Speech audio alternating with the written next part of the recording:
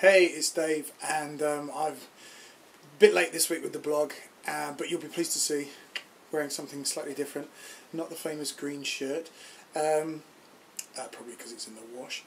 And it's Friday night, and just in from a lovely evening. Had dinner with my friend Jose at one of my favourite restaurants, which was great. Although I hadn't actually been there for a couple of weeks, so it was really nice to have my favourite lamb sheesh again.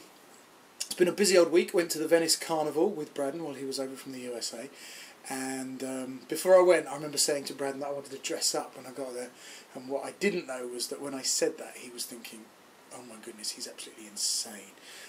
But of course, once we actually got there and we saw all the people dressed up in carnival gear, it turned out he wanted to dress up too. So we got hats, masks, and capes, and we had a couple of very good evenings strolling around Venice in our finery. And even got asked. Well, he even got asked to have his picture taken. I caught somebody taking my picture, but nobody actually asked me to pose with them. But it was great fun, and yeah, had a really cool day, a really cool couple of days out there. Stayed in a very nice hotel on the Giudecca, the Hilton. I can't remember what it was called now, something Stucky, and it was had a direct link. Had a boat that went every 40 minutes from right near St Mark's Square at San Zaccaria, which was great. And a really, really nice new hotel, which I was really impressed with, because I'd only stayed, the places I'd stayed in Venice before were nice and pleasant, but kind of old with small rooms, and this was an old flour mill which had been completely done out about 8 months ago, so it's pretty modern and swish, and much, much better value than staying in the centre of Venice. So when I go back, because I really enjoyed Carnival, so I intend to go back again and do that again. When I go back, I'll definitely stay there again. It was cool. And went to see Sweeney Todd last weekend. Braden and Jose and I met up and we went to see the film, and I really enjoyed everything about the film except the music. It was a bit like Wicked for me, which again, I enjoyed everything about that show except the music, apart from 2 songs, Popular and Defying Gravity, and it was very much the same with Sweeney Todd. Loved the look, loved the actors, loved the whole design of it all, loved the direction, thought it was great, the lighting, it was all fantastic. But I just did not like the Stephen Sondheim songs, unfortunately. There were 1 or 2 which hit the tune for me, but most of it was too discordant for it to be pleasurable. And consequently, although I enjoyed the experience, I never really need to see. I never need to see that film again. But I thought Johnny Depp and Helena Bonham Carter were fantastic, and I thought Tim Burton did an amazing job on it. But just no. And after that, we tried to go to Ye Old Cheshire Cheese on Fleet Street, because I thought it'd be kind of fun to take Braden to have dinner on Fleet Street, and he was after fish and chips, but unfortunately they'd run out of fish and chips and they had stopped serving in the restaurant by the time we got there, so that wasn't to happen. And then the next day met Jose again and went for dim sum in Chinatown, which anyone who knows me will know that dim sum is one of my favourite meals.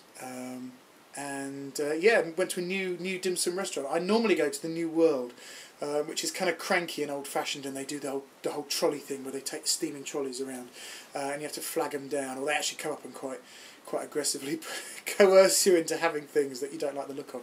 But this was a new place. I've completely forgotten the name of it, but I will go back. It was really nice food, and we tried to make the waitress smile throughout dinner, and throughout lunch, and she was having none of it. The nice thing about Chinatown was, though, because it's been the Chinese New Year this week, it was all dressed up in lanterns and everything, and actually this weekend in London is the Chinese New Year parade with the dragon dances and everything, so that'll be good. And yeah, back to work this week, carried on. The Spice Tour Trundle's on in North America. The girls are in New York this week, although they're not performing tonight or tomorrow. Big show on Sunday, but everything's going really well out there. And we moved at work this week, which, although I've only been at 19 for about 5 months, 4 or 5 months, it's amazing how settled you get, because the team and the department I was in, which is 19 Digital, has been split up and redeployed, because they think, the people that write should actually be with the communications team, and the people that do the sort of project management should be together in a different place. So we've all been divided up, and it's amazing how in such a short space of time I really felt part of what was a really nice team there. I guess it's not amazing because, as I say, really good people to work with, and it feels sort of strange being separated away. But exciting also to be working with new people, so I'm looking forward to getting to know all the people around me in my new area, although with the tour coming to a close at the end of this month and me only contracted to work until the end of March, it won't actually be my new home for very much longer, but everybody I've met so far in the new area seems great, and they've all been really friendly and helpful, so next week will be interesting. I hope my friend Jay is better. He's been off all this week, so we've missed him in the office these last couple of days that I've been in, and he's not been very well at all, so I'm wishing him well. Hope he gets well soon, and hopefully the gang will all be back together again on Monday, and we can experience the new office together. And that's about it for me. I've had a busy old 3 weeks, and I've got very few plans this weekend, which I think is for the best. I'm going to lie pretty low, get back to the gym, read the book I'm meant to be reading for book club, which I scandalously have only read a few pages of, and get a haircut, because as you can see, for me this is really long.